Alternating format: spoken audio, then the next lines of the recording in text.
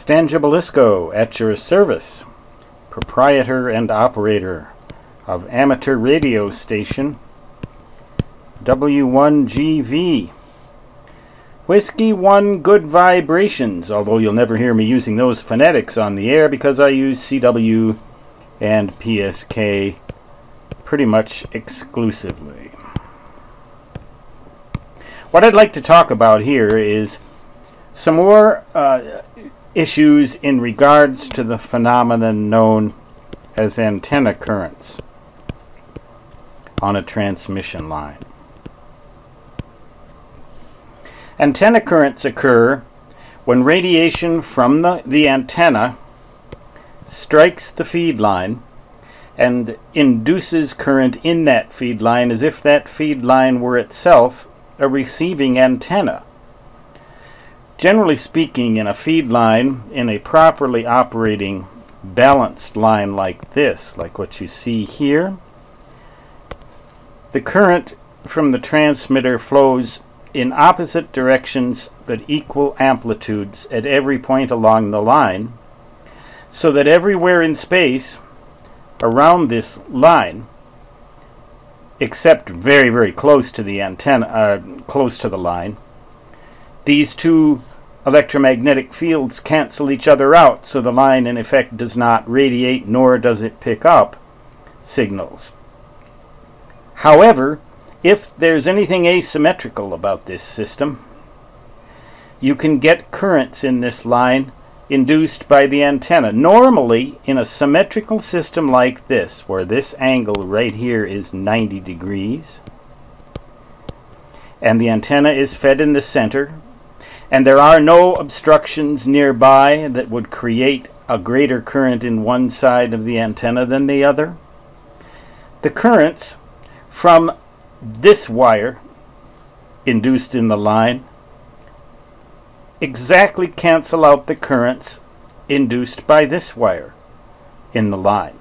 So you don't get antenna currents. But there are certain very frustrating exceptions. I remember when I lived at my parents' house and in high school and college, I put up a center-fed antenna. It was actually a random length of wire, I think probably about 70 feet long. I don't remember exactly, but it was roughly the size of a 40-meter dipole, but not exactly. It employed a ladder line, a 450 ohm ladder line like this, and it went down to the antenna tuner, which back then was the Johnson Viking matchbox. Do you remember that transmatch? The matchbox was, I believe, a 275 watt rated antenna tuner by the E.F. Johnson Company, which operated out of Waseca, Minnesota, only about 30 miles away from where I lived. So I believe my dad drove me over there one time to get one of these transmatches, and I don't know where it went, but it was a really great antenna transmatch. It was designed to truly tune a balanced line. Another antenna transmatch that will do that is a PAL-STAR transmatch. Google on that word PAL-STAR and it'll take you to their site, and it's intended specifically for balanced transmission lines, and it's a true balanced tuner. Even though I had everything in order, a true balanced tuner, a line that ran away for at least a half a wavelength at a right angle from the antenna, a straight antenna more or less the same height above the ground all the way from one end to the other, coaxial cable between the tuner and the radio with a good electrical and what I thought was a good radio frequency ground. Nevertheless, I got radio frequency energy in the shack, RF in the shack, and it really drove me nuts. What it did was, I had an electronic keyer back then, and a Drake R4A and T4X pair with an electronic keyer. I forget now who made it. It was kind of an obscure brand, but it was a very nice keyer. The problem with it was that when I ran more than about 15 or 20 watts or 30 watts power output, that keyer started to go nuts whenever I operated on 7 megahertz, and the phenomenon seemed to be peculiar to 7 megahertz. It didn't happen on the other bands, but it drove me nuts on 7 megahertz, and it was obviously RF energy in the shack. Well, what was I supposed to do? Not operate on 40 meters? Well, if you add a little length of line, you can get rid of a problem like that in some cases, because if the line happens to be resonant at the frequency of interest, you're going to get an increased risk of RF in the shack and antenna currents.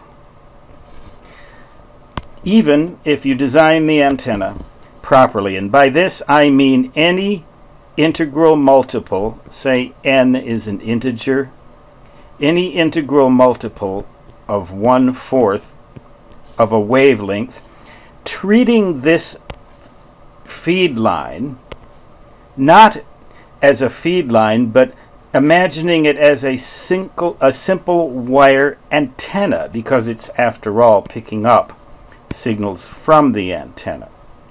So for the velocity factor, you must consider it to be what an ordinary single wire would be, which is generally about 95%. Whatever the velocity factor of the line is as it operates as a transmission line, this latter line probably about 90%. Some twin lead and other forms of feed lines may be as low as 80% or so. You need to consider this feed line as a receiving antenna, as something that picks up the energy like an antenna when you calculate the length. Then you can calculate all of the integral multiples of 1/4 of a wavelength. And the approximate formula for 1/4 of a wavelength for a simple wire antenna like this in feet is 234 divided by the frequency in megahertz.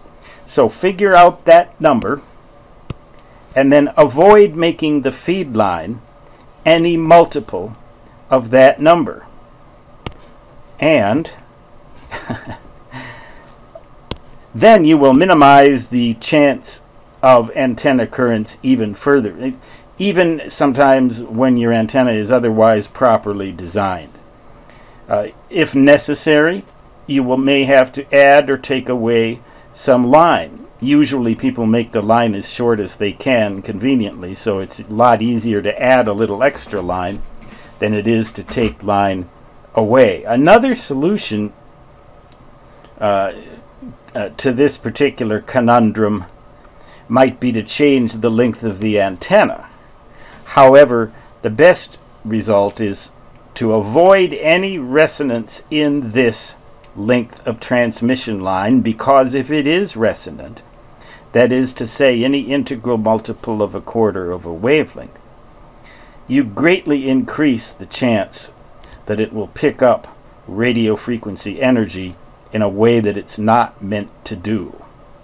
So that is a little tip from old-timer W1GV. I was first licensed in 1966, so in 2 years I will have been a radio amateur for a half a century. If I live that long, and sometimes I'm starting to wonder. Well, nah, I'll live to be at least 62 years old. I was licensed in 6th grade when I was 12 as WN0OKV. Back then the phonetics were Oscar King Victor. Now I guess they would be Ocean Kilo Victor, but in 1977, when I went to work at the ARRL headquarters in Newington, Connecticut, I got the vanity call sign W1GV and have held that call sign ever since.